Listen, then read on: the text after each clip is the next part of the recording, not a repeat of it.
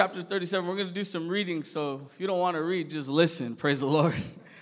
The Bible says this, Ezekiel chapter 37, starting in verse 1. It says, "The hand of the Lord was on me, and he brought me out by the Spirit of the Lord, and he set me in the middle of a valley. It was full of bones. He led me back and forth among them, and I saw a great many bones on the floor of the valley, bones that were very dry. He asked me, 'Son of man, can these bones live?' I said, 'Sovereign Lord, you alone know.' Then he said to me, 'Prophesy to these bones.'" Someone say, prophesy. "And say to them, 'Dry bones, hear the word of the Lord. This is what the sovereign Lord says to these bones. I will make breath enter you, and you will come to life. I will attach tendons to you and make flesh come upon you and cover you with skin. I will put breath in you, and you will come to life. Then you will know that I am the Lord.'"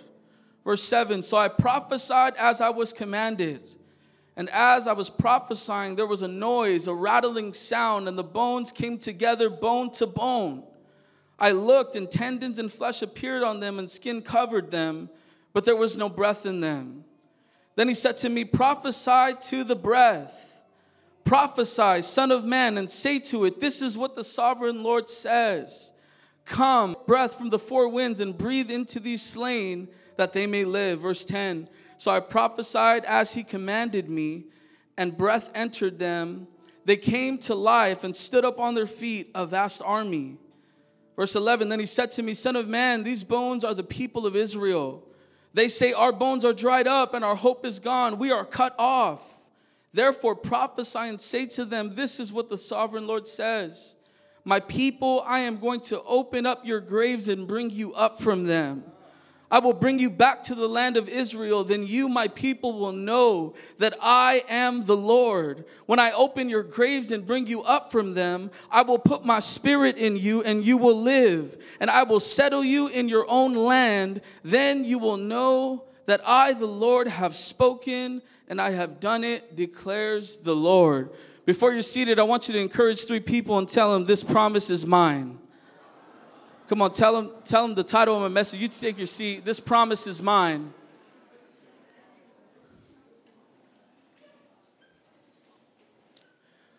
I have a question for the church here this morning. Have you ever been put in a moment in your life where you know you needed to do something, you just didn't know what you needed to do? Anybody ever been there? I have a funny story, but just a fun fact about me is I always have awkward encounters with babies. Any parents here? Come on, encourage me, parents. Any parents here this morning? I always have the most awkward encounters with babies, and I remember not long ago, I was there with my friend Luke, and we were at a service, and the preacher is opening up with the scripture, and this baby just locked eyes with me. Like just dead on, locked eyes with me. And so I'm like, oh my gosh. And Luke's like, hey, bro, the baby's looking at you. So, I'm trying to focus. And so I got my iPad and I covered the baby's face. Like I don't want to look at this baby, Put my iPad down, the baby's still staring at me, right? And so I remember I was like, oh my gosh, this baby's just locking eyes with me. So all of a sudden the baby starts to cry. Anybody heard a baby really cry, like real cry, like anguish, brokenness? The baby starts to cry, and I remember the baby started crying hysterical, and I remember in that moment I felt so much pressure to help this baby or to help the situation, but I didn't even know the baby, right? What am I going to do? Like, oh, I'll hold it, The baby just started to cry, and I felt pressure to do something, but I just didn't know what to do. And so here in this passage of Scripture, we come to a man of God by the name of Ezekiel. Anybody know of Ezekiel here this morning? We read about Ezekiel, and the Bible clearly paints a picture of a vision that God showed Ezekiel. The Bible says that the Spirit of the Lord set him in the middle of a valley, and he was in the valley full of dry bones. The Bible says in verse 2 that they were very dry bones. And the Lord asked Ezekiel a key question. He said, can these dry bones live? And here this morning, one of the first things that jumps out to me is the prophecy that was given. Someone say the prophecy. The Lord took Ezekiel to the valley of dry bones, and he tells Ezekiel, he says, I want you to prophesy to these bones, and I want you to say to them, dry bones, hear the word of the Lord. You know, as I was in prayer, I began to think about this valley of dry bones, and I couldn't help but to look at this and say, you know what? We're here in a scripture where God is showing him dry bones, and you got to understand that this took place thousands of years ago. And I think even today, if we walk by a valley of dry bones, it'd be kind of weird, wouldn't you say?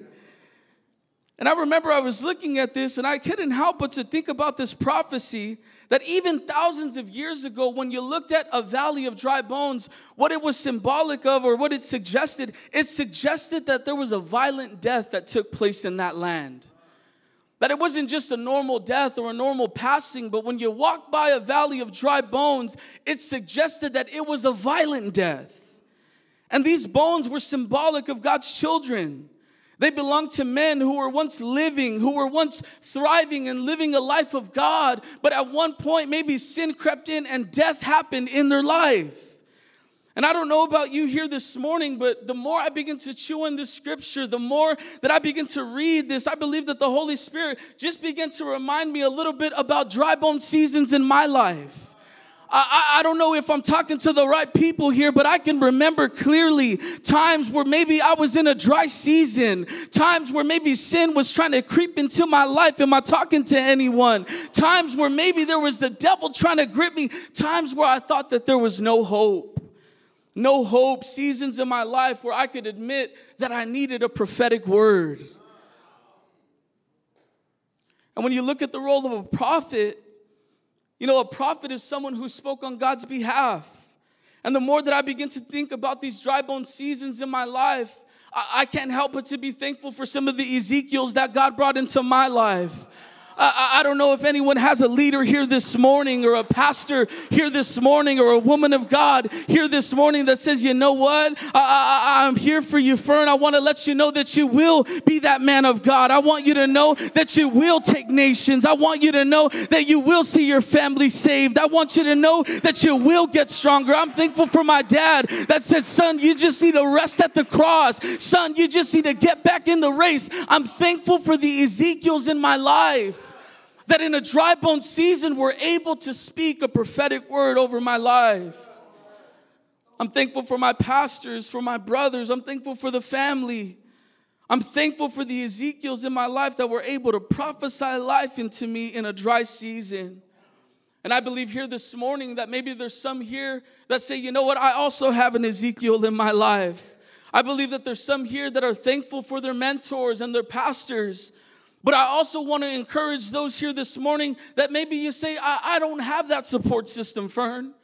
Maybe you're here this morning and you say, you know what, I feel like that's been something that I've been lacking.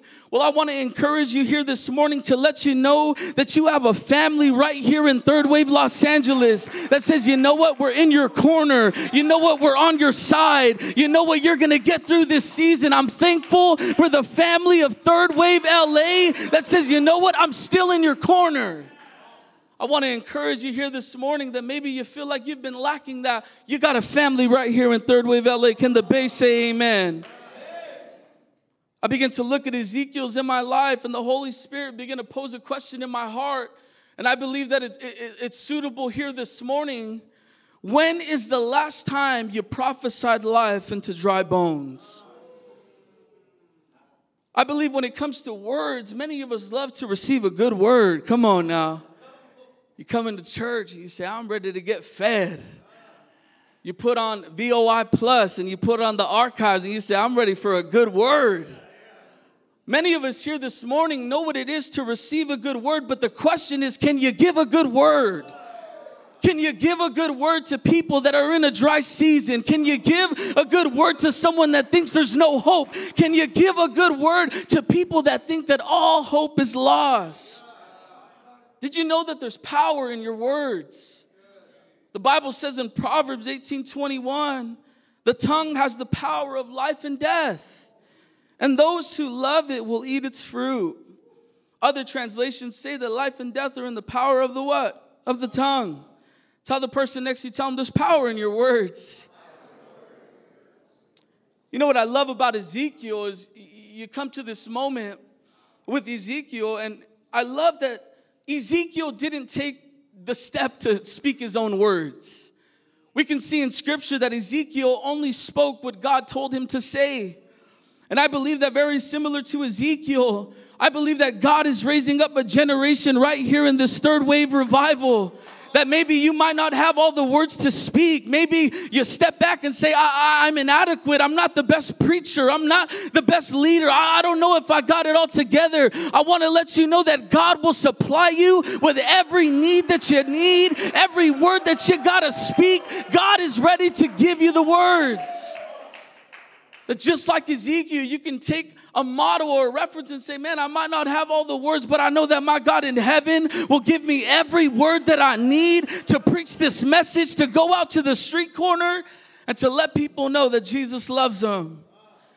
You may not have all of it together, but I believe that just like Ezekiel, that God wants to come upon a man or maybe come upon a woman and maybe use them to be a pulpit for our generation. You might not have it all together, but I believe that just like Ezekiel, God used them as a pulpit to speak to dry bones. And here today, I want to encourage you that all you got to do is just keep on saying yes to God. I believe that there's some people here, maybe in the front row, that says, you know what, I don't even know how I got here 5, 10, 15, 30 years later, but I just kept on saying yes to God. I just kept saying yes to the challenges that God brought to me. Here today, I want to encourage you to just keep on saying yes to God. Keep on seeking God's face. And I believe that God will use us to prophesy to a generation. Can the church say amen here this morning? Not only do we see the prophecy that stands out, but one of the second things I see is the product. Someone say the product. Come on, nudge someone next to you, tell them the product.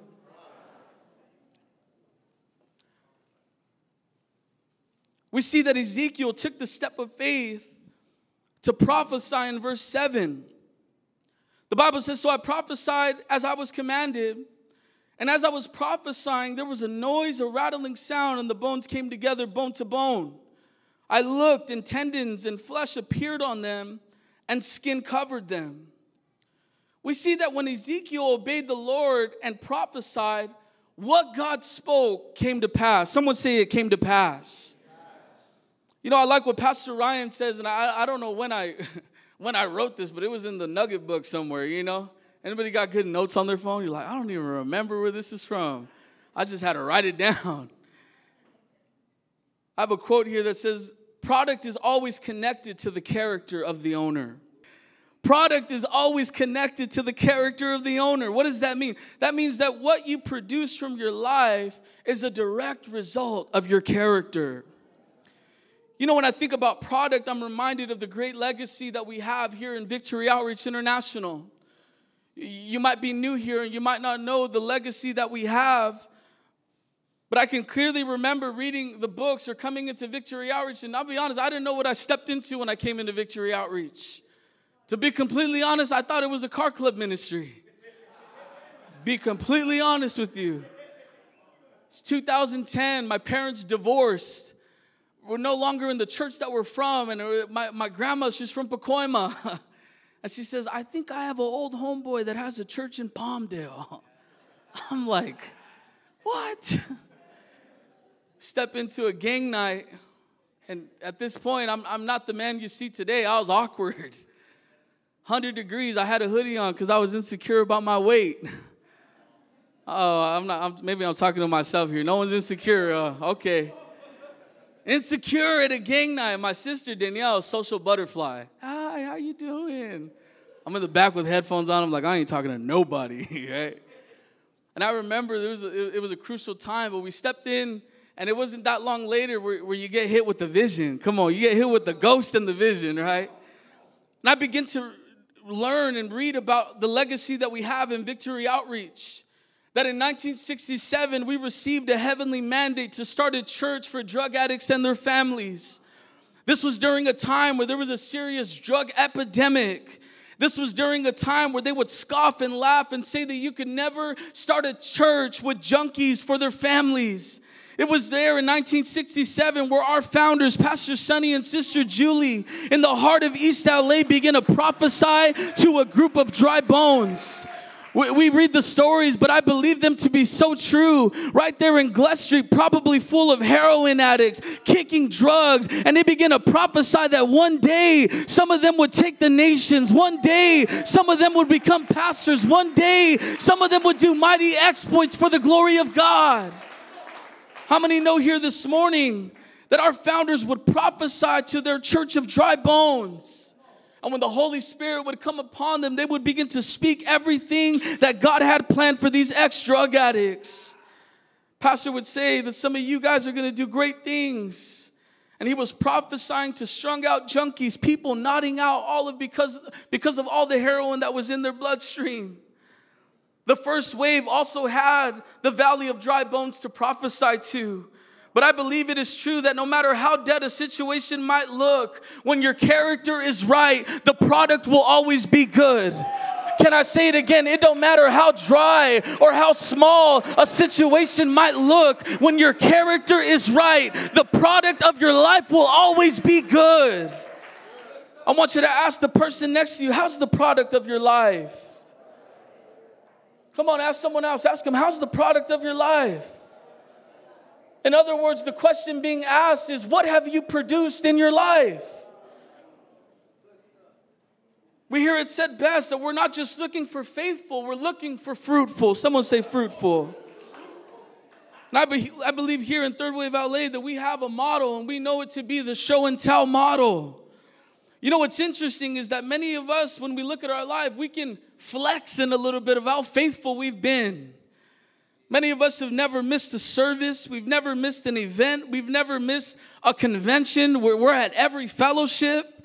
But the question this morning is, have we been fruitful?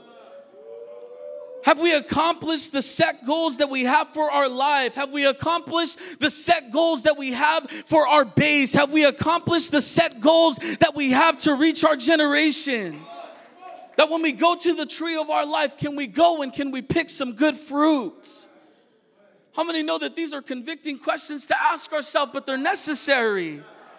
And I want to remind someone here this morning that we come from a lineage of men and women of God who have proven that their product is good. We've seen a first wave of revival that have had good fruit to show. A good group of a second wave of revival that have a good fruit to show. And the question is posed to the third wave here in Los Angeles. Do we have good fruit to show? I believe here this morning that this is going to be a moment where we take the step from being faithful to fruitful. There was a harvest here in Los Angeles. There's a harvest in our generation. There's a harvest right there in your workplace of people that have still yet to taste and see that the Lord is good. And I believe that the Word of God says it best, that in Romans 10:14, how will they hear without a preacher? How will they hear without someone to prophesy? How will they hear without someone to say there is hope for your family? There is hope for your loved one. There is hope for your financial situation. How will they hear without a preacher? Someone say the product. I believe that as we move forward with our life, that God will use us, use our life as His pulpit. And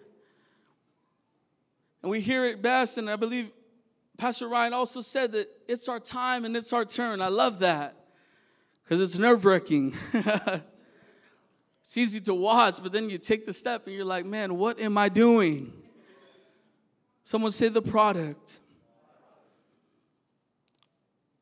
Not only did Ezekiel prophesy, not only did he have product, but we see that there was a promise. Someone say the promise. Someone say the promise is mine. In verse 11, then he said to me, Son of man, these bones are the people of Israel. They say our bones are dried up and our hope is gone. We are cut off. Anybody ever felt cut off from God before? You know, it's crazy because the Bible says that He'll never leave us nor forsake us, but it's a true feeling we have, right? It's like you ever feel disconnected from God? It's a real feeling, and God's like there, right? It's like, come on, I haven't left you. It's a real feeling. It says, we are cut off. Verse 12, therefore prophesy and say to them, this is what the sovereign Lord says, my people, I am going to open up your graves and bring you out from them. I will bring you back to the land of Israel. Then you, my people, will know that I am the Lord. When I open your graves and bring you up from them, I will put my spirit in you and you will live, and I will settle you in your own land. We see here in the passage that the people of God, they felt dried up. They felt disconnected from God. The Bible says they felt cut off from the Lord. They felt with no hope. And we see that God gives them a promise, and it's a promise of restoration. It's a promise of bringing back together as if nothing ever happened. And in a similar sense, how many of us know here today that we have promises here in our ministry? Here in Victory Outreach International, how many know that in just about a week, we're going to be making history once again at the Anaheim Convention Center, coming together with the family of Victory Outreach International. We got family that are already flying in. They're already here. And I want to encourage you, if you haven't got registered, you got to get registered. Talk to me. Talk to anybody you see. Talk to anyone. Go to the next, go somewhere and get registered. Because once again, we're making history. And you know what's heavy to me is that in the years, and many years ago, God gave our ministry promises. Isaiah 45, 2 and 3 talks of treasures of darkness. And how many can agree here this morning that we've seen God's faithfulness in that promise? I'll give you proof. Is there any treasures in the house this morning? Is there any people that say, I was lost and bound to the things of this world? Come on, is there anybody that could blast on a street corner and say, I just want to let you know that God can set you free from drug addiction, from gang violence? Come on, any treasures here this morning? We've seen God's faithfulness when it comes to his promises in Isaiah 45. But how many know that we also have more promises? And we see Isaiah 54, 2 and 3, a promise given to us. And it's a promise of God giving us authority to take the gospel to the nations. We know that it's a promise of dispossession. It's a promise of God-given authority. Where God says, I will go before you. How many of you guys know that that's fire right there? Ain't nothing better than God going before you. I can remember many moments where I tried to attempt things without God going before me. It's all bad. But how many know when God goes before you, it's like, it don't matter. All hell could break loose and you're just still walking. You keep pushing. You feel good. And it's a promise that was given to us, giving us authority to take the gospel message of Jesus to the nations. You know, and in this last year of being here at the base, I thought I understood promise.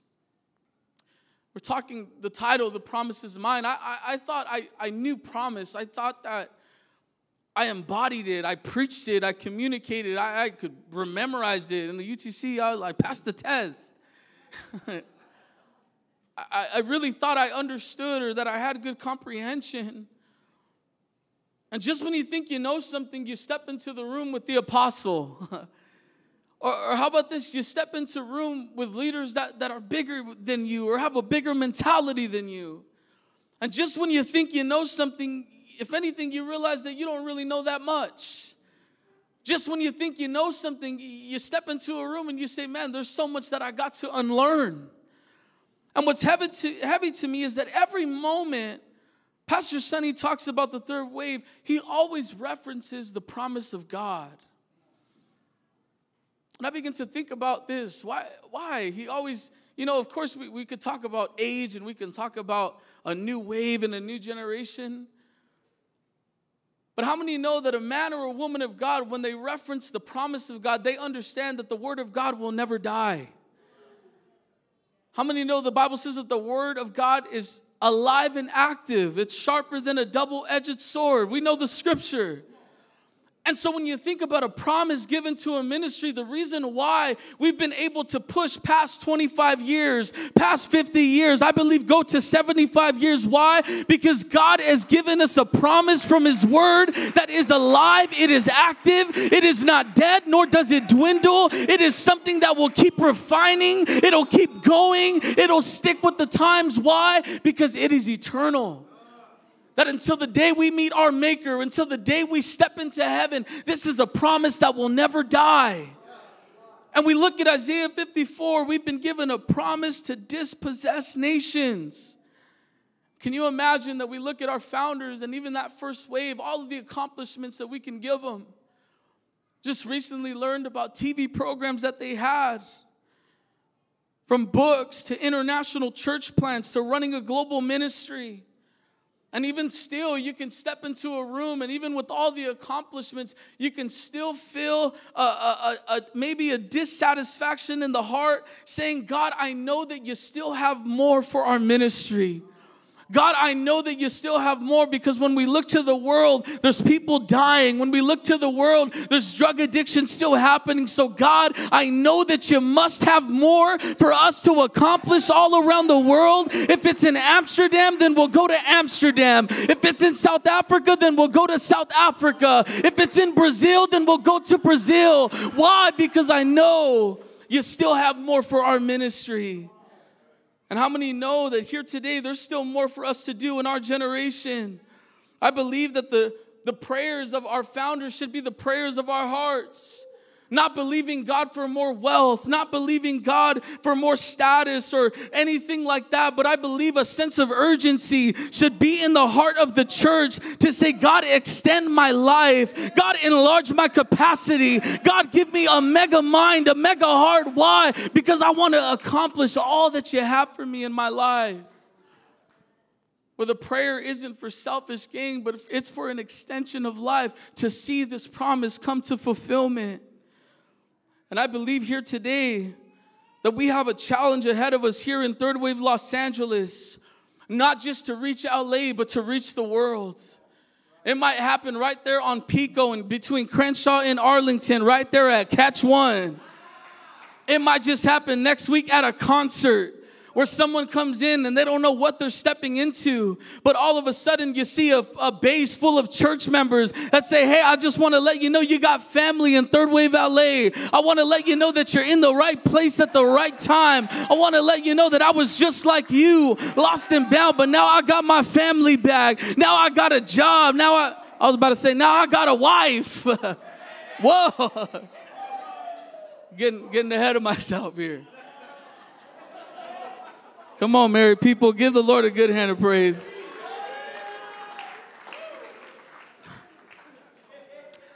I don't even want to look at this front row. They're saying, whoa. Is there anybody here this morning that says, you know what, God has given me more than I could ever ask for? Come on, can you give the Lord a good hand of praise, Third Wave LA? That God has been faithful as we all stand here this morning. And as the worship team makes their way up, someone say, this promise is mine. We have models in our life, pastors and leaders, that have held on to the promises of God. And my question this morning for the church is, what are some promises that God has given you? Hey, this is Brittany here, and we want to thank you for tuning in to Third Wave LA YouTube channel. We pray that this message has spoken to you, and what we want you to do right now is to make sure you like, subscribe, and share this link to someone that will also be impacted by this message. Also, if you want to stay up to date with what's taking place at Third Wave LA, make sure you subscribe to all of our social media platforms. This is Third Wave LA, where hope is found and purpose is lived out.